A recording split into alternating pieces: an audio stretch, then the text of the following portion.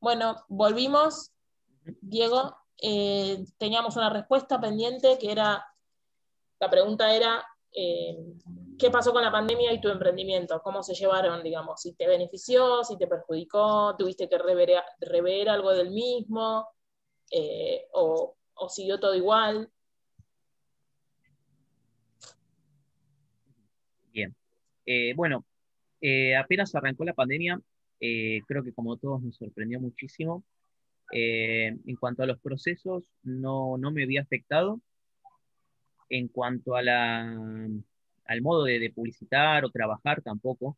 Lo que sí me sensibilizó fue el tema de querer colaborar con algo. Y el año pasado eh, hubo una iniciativa de los emprendedores de 3D, donde nos unimos todos, creo que fueron muchos, donde todos empezamos a donar vinchas como protección facial para los médicos o gente que estuviese expuesto en la primera línea de fuego, digamos, para atacar al COVID.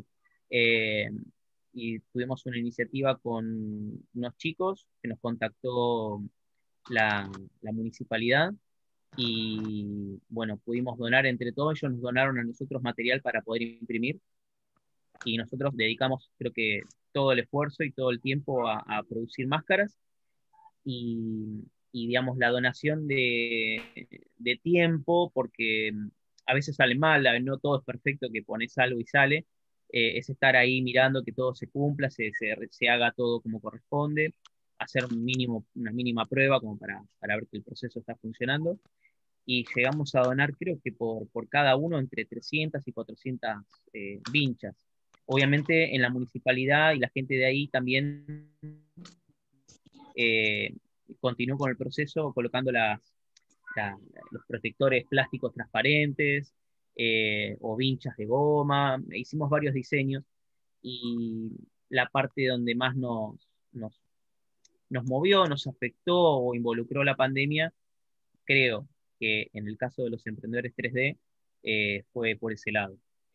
Tratar de dejar un granito de arena como para que todos colaboremos, Claro. digamos, ¿no? Eh, y esto que, bueno, nada, en un momento se había hablado de las máscaras, pero las máscaras no son aptas para esto. Yo nunca fabriqué máscaras para taparse la boca porque no servían.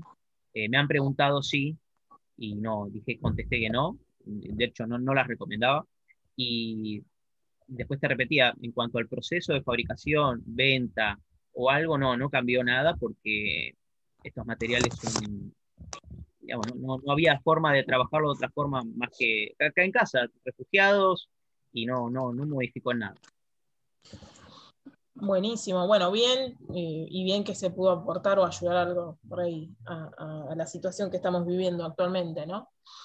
Yo te iba a preguntar algo respecto al premio, si impactó en tu emprendimiento también de alguna manera, ¿no? Si tuviste más llegadas, si hay gente que no te conocía, que te conoció gracias al premio.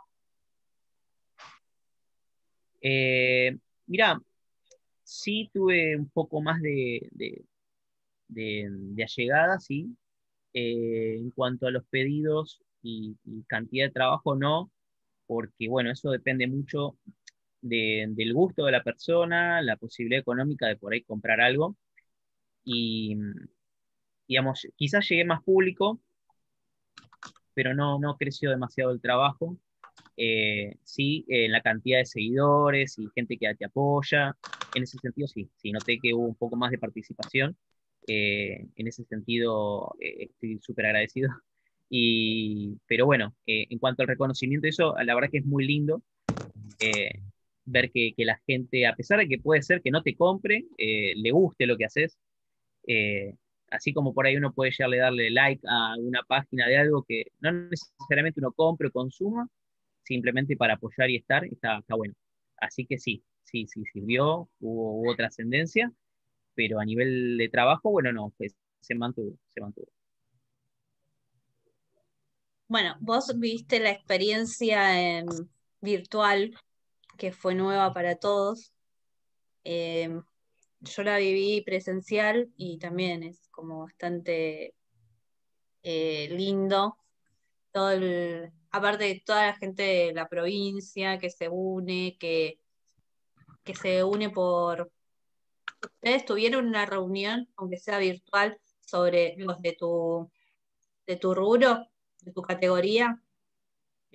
Tuvimos, creo que sí, ahora no recuerdo bien, tuvimos varias y creo que en una hubo varias gente de emprendedores 3D, ¿sabes qué? Ahora que de verdad en serio, una mano en el corazón, no recuerdo bien.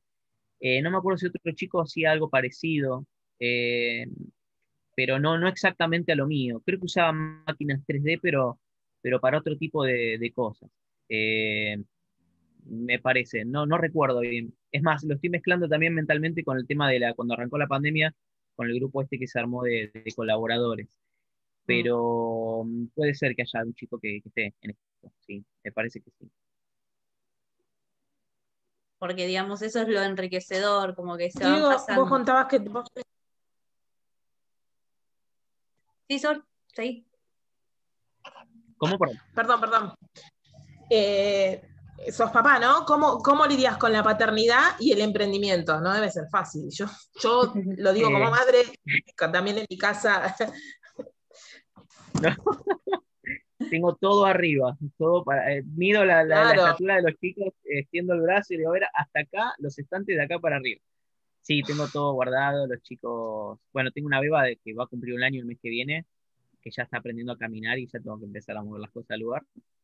Y encima le llama la Y atención mi los nene está, colores, las cosas sí, brillantes. sí, sí, sí, sí, no, no, eso ya por suerte, ya con el anterior ya tuve la experiencia de resguardarlo, pero mi nene es muy cuida de lo que yo hago y entiende bien que es el trabajo de papá y que le gusta, viene, me pregunta.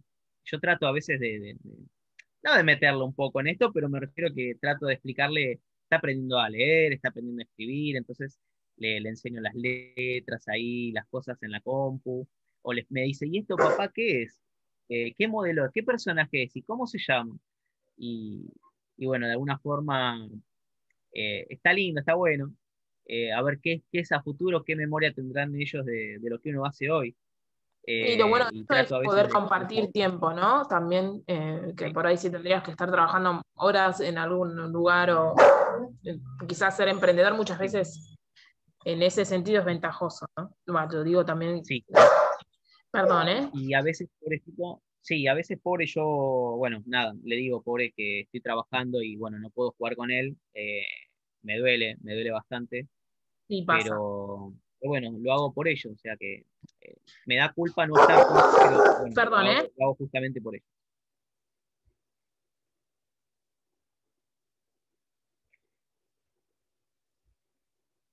Son cosas que pasan, estamos Hoy desde no pasa casa. nada. Perdón, ¿eh? Mi perro es un cachorro que insiste en ladrarle a todo el mundo, aunque nadie haga nada, es como una manía que tiene. No, pero está Balú, bien, son cosas que pasan.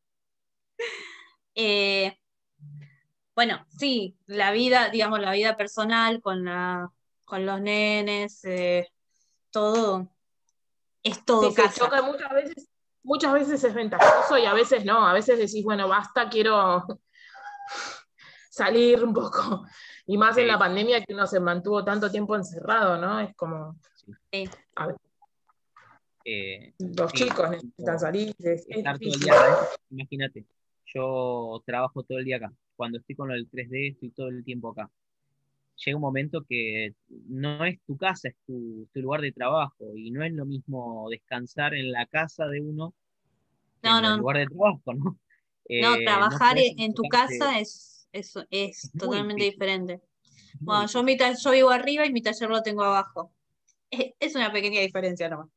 Yo no tengo Bien, hijos, pero sí, te quedas a veces como que las horas en un trabajo normal las tenés como contadas, son 8 horas que trabajás. En un emprendimiento es como que no tenés horas de corte No, no, continuo. y aparte el constante mensaje o todo el tiempo, sí. Las no tenés manera de interrupciones, controlar sí, sí, sí, sí, sí, sí. el Eh, tiempo que invertís. Sí, que estás haciendo lo tuyo y de repente tenés que dejar para hacer otra cosa, más urgente. Eh, sí. pero sí, sí, sí, sí. Es difícil, es difícil. Pero bueno, lo importante es continuar, perseverar, y lo que decía al principio es, hacerse tiempo es lo que más cuesta. Lo que más cuesta Sí, es hacerse tiempo. sí, sí. Yo te iba a preguntar si vos tenés pensado que tu emprendimiento crezca de otra forma, porque al hacer algo tan artesanal y personalizado, o sea, Sí, tus producciones son muy artísticas, es como, ¿tenés pensado algo crecer de otra manera? Decir, bueno, contrato a alguien para que me ayude a pintar.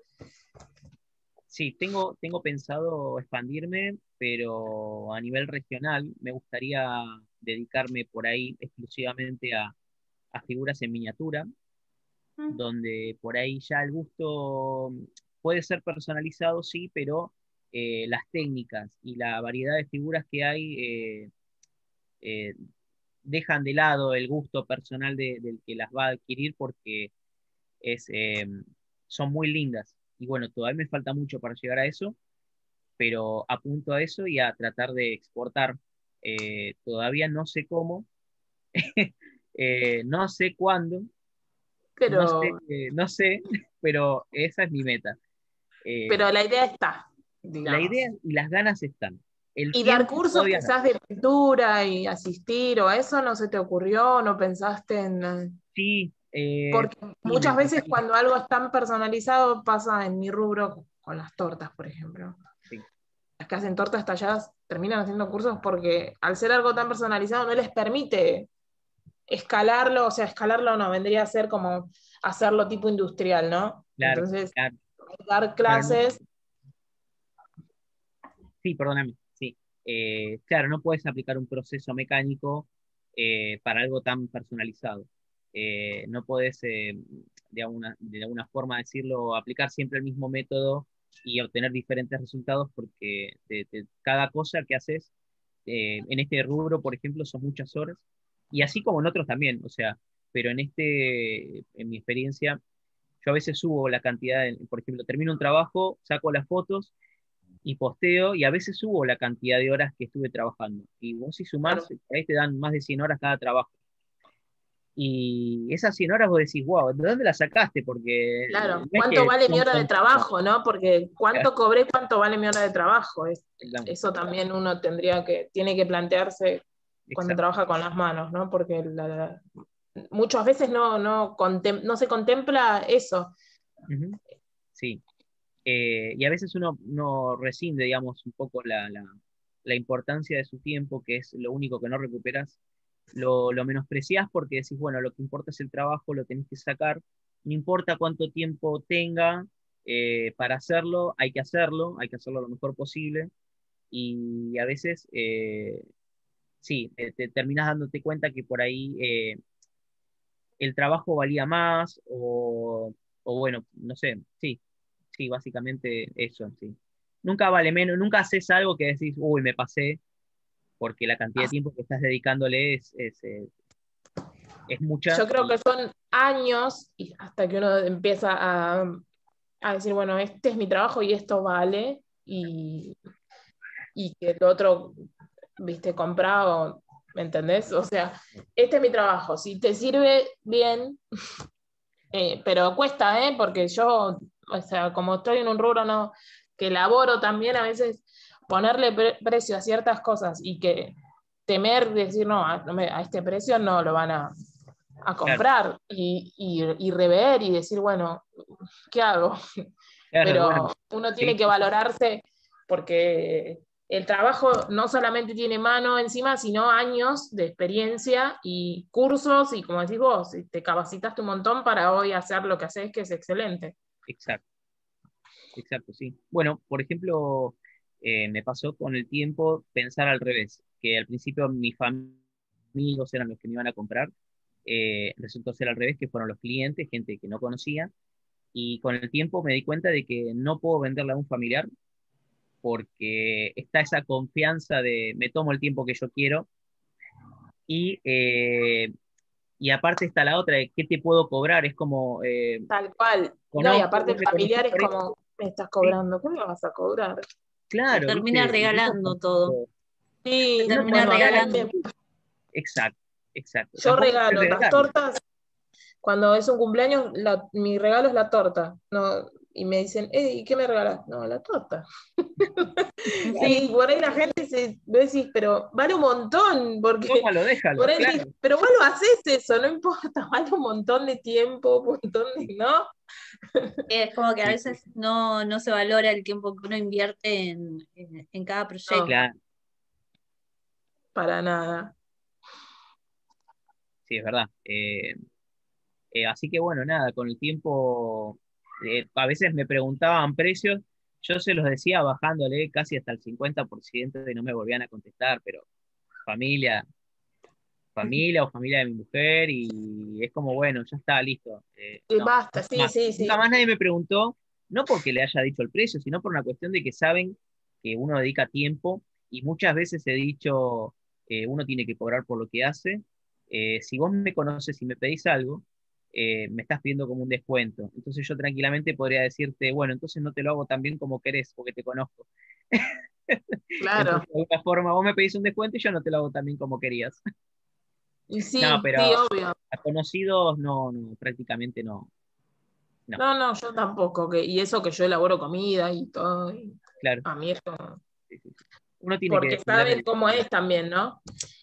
Y Sí. ¿sabes lo que no te preguntamos, que creo que quedó en el tintero, fue cuántos años tiene tu emprendimiento? Porque vos decías que tu hija lo está viviendo ahora y tu hijo también lo vivió. ¿Y cuántos años hace que estás con esto? sí. Hace, bueno, 2 años, finales del 2018. Y obviamente apuntó a finales del 2019 con 1 o 2 clientes que no eran recurrentes. Me costó mucho, digamos, invertir en el material. La primera impresora, la segunda impresora la compré recién al año, y después fue un poco más fácil ir adquiriendo las otras. Eh, y bueno, a medida que me fui de alguna forma familiarizando o tomando más confianza, estandaricé, porque fíjate que las máquinas que tengo son las mismas, las primeras tres, y la última también son similares. Entonces, Claro, forma de configurar los modelos y la posición y etcétera, es la misma básicamente. Y después tengo una de resina, que no la tengo acá, la tengo en el galpón, porque es tóxica y requiere otro tipo de ambiente y espacio, donde hacer las miniaturas en algún momento quería, así que ya me tomaré el tiempo para eso. Pero volviendo a lo que me preguntaste, eh, sí, sí, sí, sí, de alguna forma, eh, sí. y te quería preguntar si estás conforme con lo que venís creciendo, ¿no? Como desde que empezaste hasta ahora, decís, podría estar mejor, ves a otros y decís, yo estoy bien posicionado. Sí, yo creo, por ahí viendo de donde yo trato de inspirarme, podría estar mucho mejor. Eh, de alguna forma siento que algo no hice bien. eh, no sé bien qué es todavía, si es el tiempo, o es la técnica, o no haber de alguna forma aplicado bien la propaganda. Ahí me gustaría un poco aprender la parte esta del marketing. Marketing.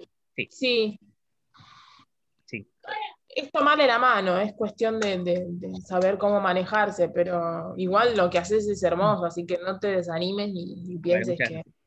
es por tu No, trabajo ni nada, porque eso quizás sí por ahí meterle más ficha en lo que es marketing y eso tiene mucho que ver hoy en día, Sí, eh, pero tu trabajo es muy lindo, así que bueno, muchas sí, gracias, gracias. por es eso chivo cuestión de para que que me haya más. regales algo igual, ¿eh? Ok, ok, ya Es capté la onda. Me gusta el Señor de los Anillos, yo ya te lo dije cuando el Es año pasado hablamos verdad, de premios. Sí, sí, es verdad, me acuerdo. Había sido vos, ahora me yo acuerdo. te lo había dicho, sí, sí. Es verdad, es Bueno, verdad. Soy fanática y Diego, tengo ¿querés todos mis decir hermanos fanáticos de los videojuegos. Diego, ¿querés decir tus ¿Cómo? redes?